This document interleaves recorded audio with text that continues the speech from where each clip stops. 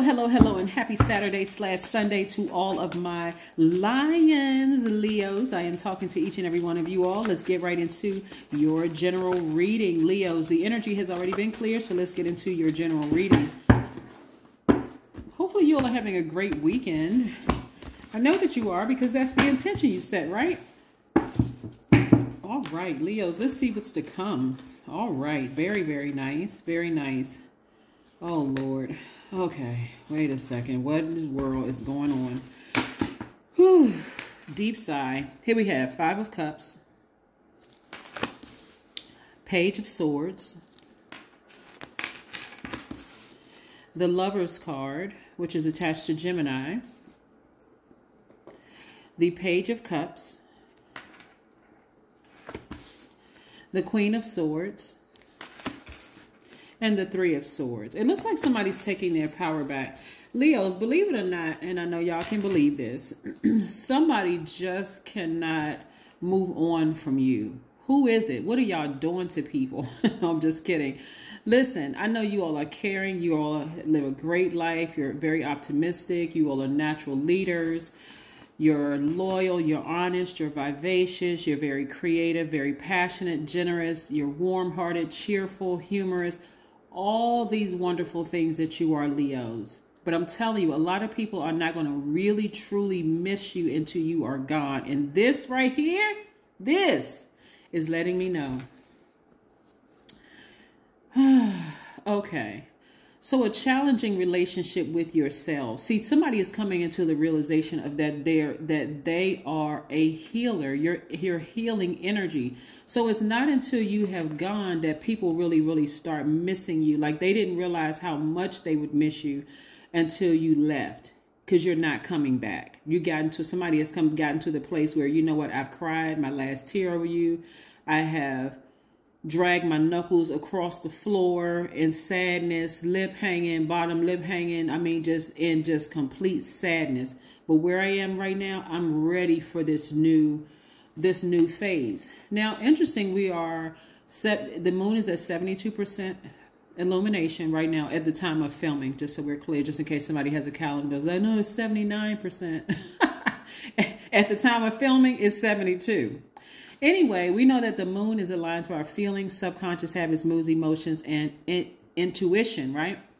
So your intuition is becoming even more heightened. So somebody knows exactly who I am talking about. Somebody who you had deep emotions for, agape love, right? Deep emotions for. Could have been a soulmate, could have been a twin flame, but it was somebody that you love. Because we know soulmate doesn't necessarily have to mean lover or somebody you dated. It could be a family member, best friend, or whatever. But you're never letting them come back into your space because they caused you to stay like this. Their energy, somebody is starting to realize it was their energy triggering a lot of childhood feelings. Sometimes you don't connect the two, that it's a certain person, it's their energy because you're looking at the outer shell, but it's their energy that causes you to feel a way that triggers emotions like unresolved emotions, like suppressed emotions or suppressed and repressed emotions. Like somebody is recognizing, like, hold on, let me just, when I step back from the situation, they trigger emotions that I never fully healed from. Something in that sacral chakra area from the ages of 8 and 14, something happened. Yes. And you thought they were going to fill that void, that emotional void. We got to be real careful about not going to therapy for things that we feel like, okay, we've gotten over that. The loss of a loved one, the end of a job, which is traumatic for some people because you just never know what's going on in people's lives. The end of a romantic relationship, the end of a friendship. When you have to move around too much, like people don't understand how traumatic that can be for somebody, for some people. So if you haven't dealt with that, and here comes this person who seems to be completely, totally emotionally in tune with you, and then you're trying to figure out, why is it that I can't let this person go? What is wrong with me that I just cannot disconnect from this energy, right? And you start saying to yourself, well, wait a minute, when I think about them, when I first met the person, because I need to run it down for somebody, because somebody was emotionally out of balance. The person This is a sweetheart. They were giving their all in the beginning. They weren't holding back their emotions, very charming, they had this very maternal energy. It could have been a man or a woman, but they have very maternal energy, like very welcoming. You know, when you think of like what maternal energy feels like, very welcoming, very nurturing, very, this energy was very loyal. What they gave off when you first had interactions with them, very compassionate, very empathetic. They just feel like they just naturally healed those spaces.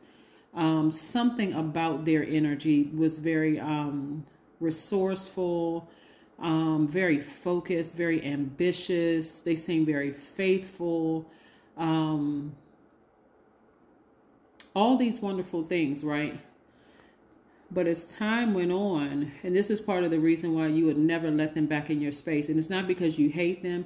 You have actually forgiven them. Somebody has some rose quartz, but somebody also has some amethyst. Rose quartz deals with self-love, forgiveness, love, you know. Somebody also has some amethyst. God level of clarity is showing you exactly what was out of alignment in your own spirit. So this person could have been a lover, but now you're focusing on self-love, like really, really focusing on doing things to nurture yourself. So you're speaking, because Gemini, this is attached to Gemini. Gemini is the ruling planet. They share ruling planet with Virgo, and then the communication planet. But Gemini, like you all, are divine masculine energies, divine masculine dualities. So you're speaking things over yourself. You understand, Leo? You're saying things like, I love you. You know, I'm going to nurture you. I'm going to do things. You are, you know, you are all these wonderful things that I said that you are. You are saying these things to yourselves, right?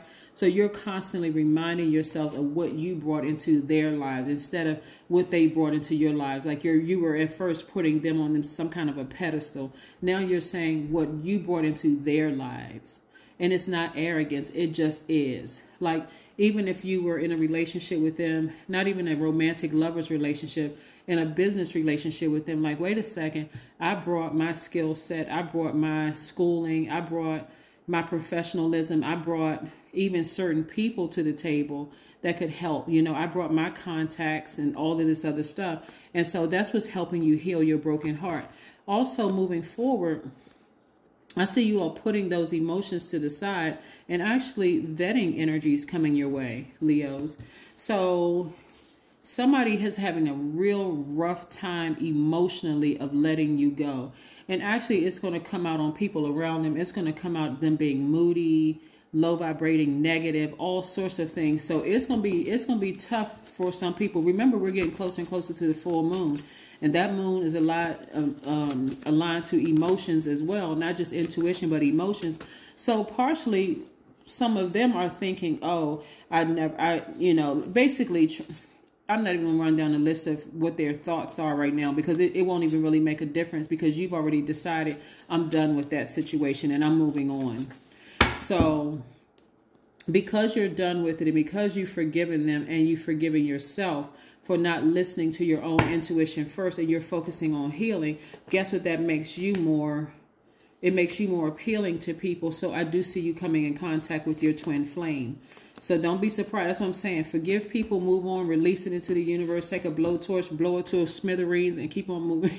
I know that, Leo, I'm not trying to dismiss anybody's emotions here, but I'm saying, like, I'm just showing you what I'm seeing in the cards. Because if I really ran down every single thing that's in my spirit right now, we'd be sitting around this bonfire for 2 hours, me really running down what's going on through their mind right now. But I see you sailing away from the emotions.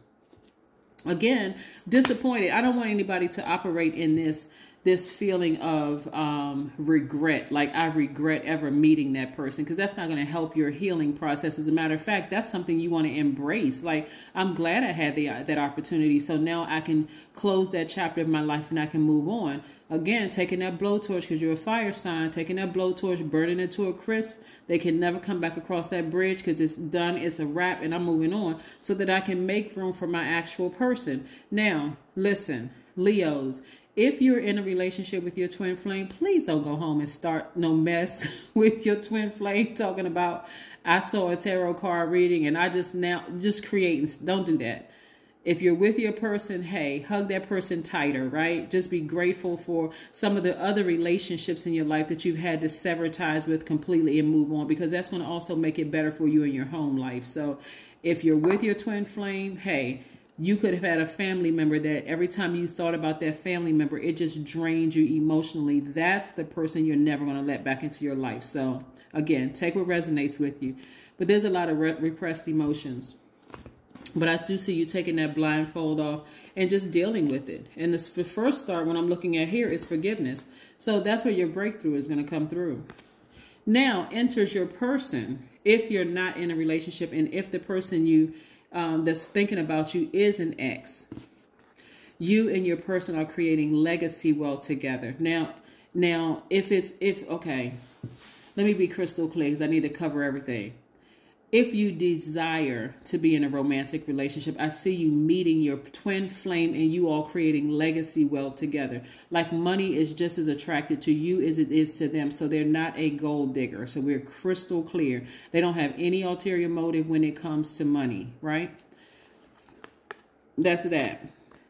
If you're already with your person, and let's say you've had to cut off some messy family members or some messy friends who were causing all kinds of, like, triggering those emotions of heartbreak, and you were going through that, your marriage or your relationship with your person is going to get better, and you all can stay focused on creating your legacy wealth. Now, if you have no desire to be in a romantic relationship, because not everybody wants to be married, not everybody wants to be booed up or partnered up, right? Not everybody. Some people is like, no, I'm good single.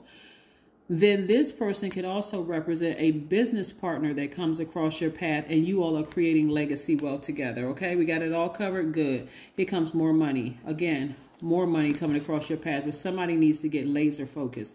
And when I say laser focused, I mean getting as far away from this energy, the emotions of this energy, as possible. Change the channel, Leos. The moment you think about it, and the reason I got to say that is because we're getting closer to a full moon. So some of you all, your energy becomes even, remember the full moon for fire signs, you all are like, that gas tank is on full, right? About to overflow with emotions. You can start having vivid dreams. All of a sudden, their name or spirit pops up in your spirit because they're trying to reach out to you via telepathy. Change the channel. Get as far away from the emotion attached to them as possible so you can focus on legacy wealth and making room for whomever or whatever you want to come into your life, okay? Clear? Good. That blowtorch can be your best friend. And I don't want somebody to go out to Lowe's or Home Depot and go buy a blowtorch, wherever you get blowtorches from. I don't know where you even get them from, but don't go out and buy one. I'm saying, you know, this is where you're saying, I'm burning that bridge to a crisp. Emotionally, I have no more emotions for this person. I'm not even going to hold space for it. If I happen to think about it, I'm going to get up and do something to get them out of my spirit. Your intuition is extremely heightened. Extremely heightened, right? And I see a breakthrough for somebody. That breakthrough for somebody, and this came out twice in your cards, this Ace of Swords, that breakthrough for somebody felt like almost a breakdown. Like somebody was having a nervous breakdown emotionally. I'm telling you, somebody needed to go get a mental checkup. A mental health checkup, and which is very serious, by the way. But it almost broke somebody, but you actually had a breakthrough because you started seeing yourself on the other side. That's the beautiful thing about the full moon, though, Leos. That full moon that's aligned to our feelings, our subconscious habits, even and our intuition. Your intuition kept telling you it's going to be great on the other side. It's going to be great on the other side. Leo, don't stop. Don't give up. Keep moving forward. Just leave that thing behind. Leave that emotion behind. Just move on, move on, move on. And yes, your dreams need a practical plan. If you're going to move towards this, I'm telling you, that person that you're going to meet is not a gold digger. They are not a gold digger for several reasons. Why? Because you're going to be asking questions. You're going to ask more questions about, if I did an extended one, I can kind of tell you all exactly what signs you really need to be concerned with, because there are some signs that really are all out for the money. I'm just not trying to put anybody on blast, but there are some signs that really are all out for the money. And so you have to kind of sit back and be in receiving mode and really pay attention and listen to how they, and they'll do just about anything for money. I am just saying, and I'm not talking about Leos either. Here we have abundance planning. All right. So this is where you want to start focusing on your abundance planning, because again, you'll either be going into business with somebody who does not see you as a cash cow. And you'll see it on them that they don't see you as a cash cow. They are genuinely interested in working with you in business, and you all are prospering together. So it's not like a person who's trying to take advantage of you, right?